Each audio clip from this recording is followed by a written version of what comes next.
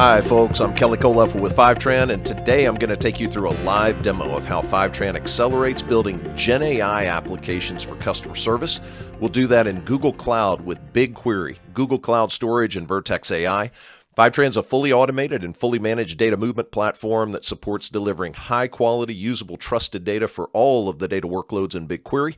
Those include data warehousing, data lakes, SQL, BI, BQML, and Vertex AI. The integration with BigQuery and Vertex AI is really special. That's what I'm going to highlight today. Vertex AI, as part of Google Cloud, includes a studio experience, Gen AI, APIs, foundational models, and a number of ways to quickly build applications. My focus today will be setting up with Fivetran a variety of connectors to sources that house my customer service data.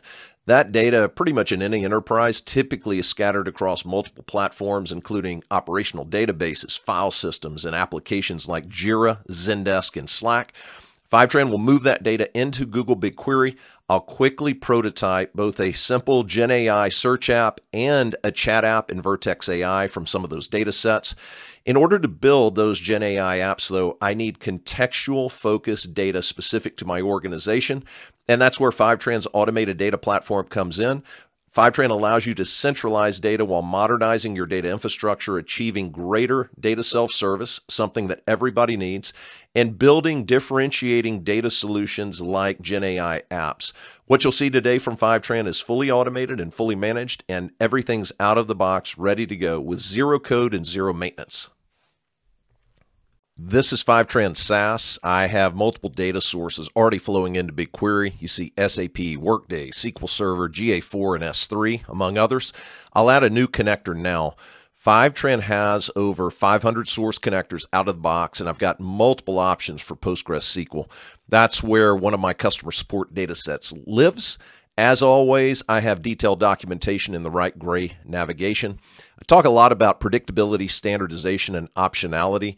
I can choose my schema prefix name, and I don't have to create that ahead of time. From there, Fivetran needs to know how to authenticate to the PostgreSQL database, and that's what I'll provide here. Hostname, user, password info in the database I want to access in that Postgres instance, which is the industry database. I also have multiple connection options for this Postgres database. Those include SSH, reverse SSH, VPN, Google Private Service Connect, and a proxy agent. Today, I'm going to connect directly. Just like you have optionality with connection methods, you can also have multiple options for change detection in the database. For Postgres, I can go with WAL, XMin, or use Fivetran Teleport Sync. That's what I'm going to use for today. It's a log-free change detection mechanism. Fivetran will now run connection tests to the database. We will encrypt all data in motion and use TLS to do that. It's going to allow for both encryption and authentication of the connections that Fivetran makes to that database. Any data that sits ephemerally in the Fivetran service is also encrypted with AES 256. Fivetran's going to finish running the connection tests, and you're looking for that nice green box that all the connection tests have passed.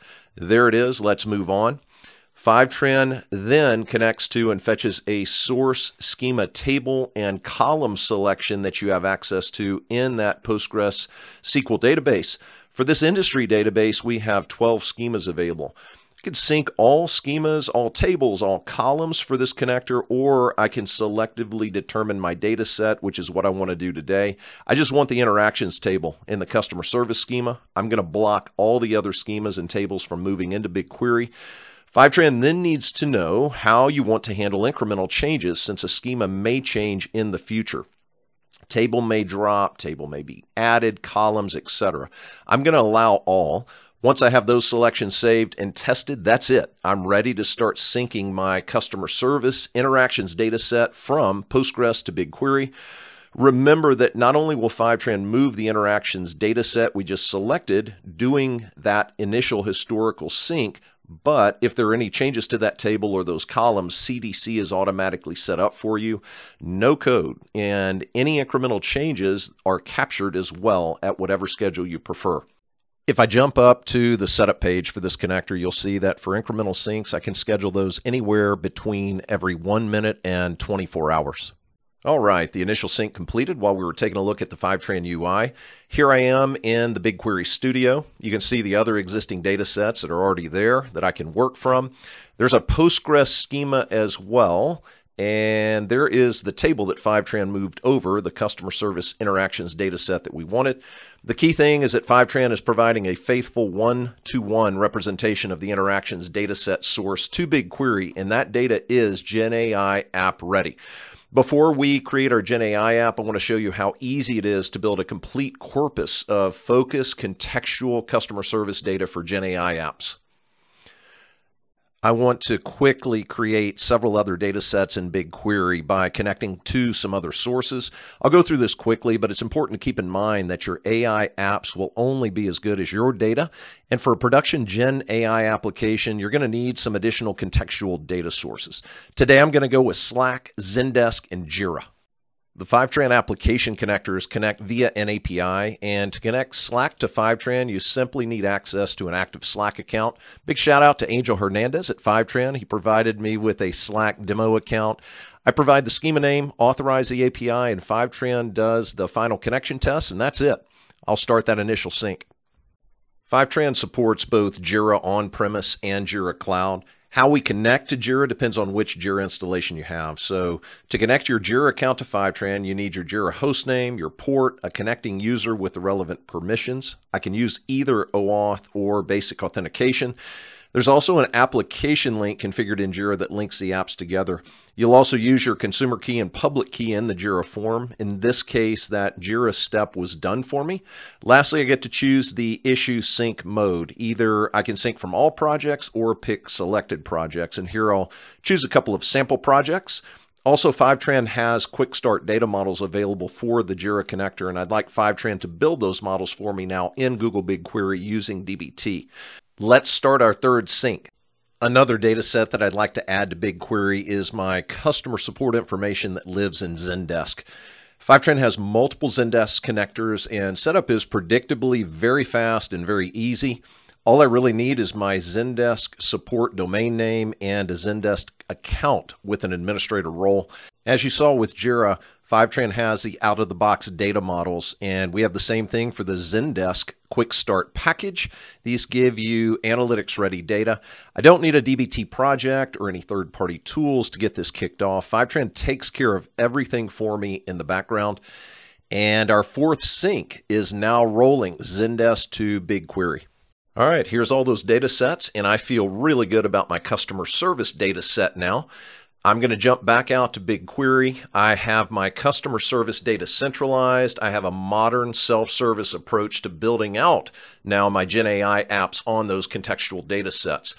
I didn't mention earlier, but if you'd like to use the same customer service interactions data set that I have in Postgres, you can find it in GitHub at the link below.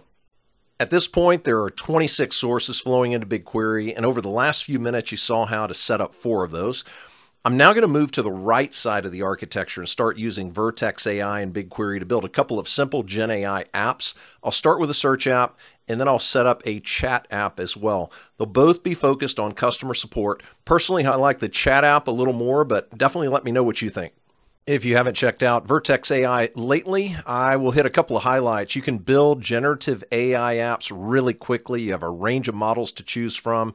Train, test, tune ML models on a single platform. You can accelerate development with this unified data and AI approach, and then ultimately reduce training time and costs. See, I jumped out to the Vertex AI main dashboard and working environment there. There are a ton of capabilities. We're going to just touch on a couple of them today. I'm going to go out to search and conversation, and that is where we're going to begin our Vertex AI journey. I've got a few apps that I've already built out here, but I want to add a new app, and I have my choice of search, chat, and recommendations. We'll actually do a couple of those today. The declarative approach with Vertex AI search and conversation is really good for someone like me that is not an ML engineer or a data engineer. I want to start with a new search app. The configuration step is really straightforward. You name the app, you provide a company name and location.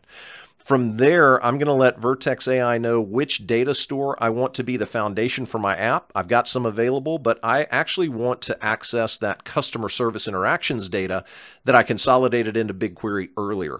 I'm going to search for my schema and then let Vertex know the type of data that I'm using. In this case, it's going to be structured BigQuery tables. I need a unique name for my data store. I select it, It's going to process and be off to the races. Remember, Vertex is going to automatically train, test, and tune the model for me. While that's happening, I'm going to go ahead and create a Gen AI chat app as well. So you can see the apps that I've got now. I am going to go ahead and create a new app.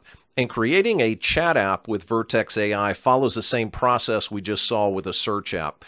This time, though, what Vertex AI is going to do is take me through an agent configuration. Once again, once I get finished with that configuration, I'm going to choose my data set. I'll create a new data store from another version of the customer service interaction data that this time is in Google Cloud Storage in unstructured PDF format. Do want to make a quick note. Fivetran can move any type of structured or semi-structured data into BigQuery, relational tables, CSV, JSON, XML, Parquet, Avro, you name it. This PDF, though, I did drop into GCS separately along with some of the semi-structured docs that I'd moved in with Fivetran. And once again, Vertex AI is going to automatically train, test, and tune the model for me. We'll take a look at what models Vertex is using here in just a little while. All right, I'm back on the Vertex AI app page. Take a look at our customer service search app. Before we preview it, let's check out the data foundation. Remember, this was the structured form of the interactions data set. I'm going to go ahead and jump into the search preview page and run a couple of simple searches. Remember that I've done nothing other than the configuration that you saw a bit earlier. And if I want to format my search results, it's easy to do. Have some nice controls in the widget tab. I'll show you the integration tab right now, but for now we won't do anything with that, but we will when it comes to the chat application. The model for my customer service search app is still being trained, so I'm going to use the CS chat app that I built a little bit earlier today. It's the same data set. It's that customer service interactions data set. For chat, Vertex takes me into the Dialogflow palette, the Dialogflow CX palette. Let's test our agent out. It's a relatively small data set, but remember, it's focused and contextual. I'm going to run some tests in the simulator, and then we'll add the agent to kind of a simulated website in CodePen. As you might expect, I'll ask some typical customer service questions. I want to know about shipping options. I'd like to know about order cancellation. I'd like to maybe make a change to my order and see how the Vertex AI chat application responds to each of those. It's really solid. The model was trained quickly. This app was actually built. I built it a couple of hours ago, and I like the responses so far that it's giving me. Very, very cool. I didn't have to do any additional configuration or setup. I didn't have to input any sample answers or test answers or questions or anything like that. This is all happening in real time, and certainly everything can be tuned further as well within Vertex AI. Okay, I'm happy with that app and I want to publish it now. Vertex AI auto-generates the code I need in order to add the agent to my website. Since I don't have a website, I'm going to use CodePen. I'll put the link below. It's an online community for testing and showcasing simple apps and code snippets that you have. Check it out if you have not before. I'm going to name this pen Customer Service Chat 2. And then all I've got to do is copy in or paste in that code, I should say, that Vertex gave me. And I should see my agent. Yeah, there it is, that blue bubble pop up, ready to go. I would also expect the behavior to be very similar to what we just saw in the Vertex simulator. We'll test it out now, maybe give it a greeting to kick off there, just to be friendly as much as possible. Check out shipping options and a couple of other things like we did previously directly in the Vertex simulator. You can also, interestingly, you can see the source. That's that source coming out of Google Cloud Storage. So overall, I'm really happy with this chat app. The data set, the build, the integration, the performance, and the fact that to do all of this, I didn't need a team of data engineers and ML engineers for 8 or 10 or 12 sprints or more. So that's pretty cool. All right, I'm back out in Vertex AI, and I did want to show you some of the agent settings for this chat app. That's the Generative AI tab, and you can see that I'm using Gemini Pro. You've got your choice of models there, and then I've got a couple of other selections here. I can enable grounding and provide heuristics filters, a lot of different options there. Speech and IVR integration, a number of things that you can do. We're barely scratching the surface here with Vertex AI and this chat application. I did mention integrations earlier. I wanted to show you that you can set up very easily a phone gateway. I'm not going to demonstrate that here, but I will set up a quick phone number.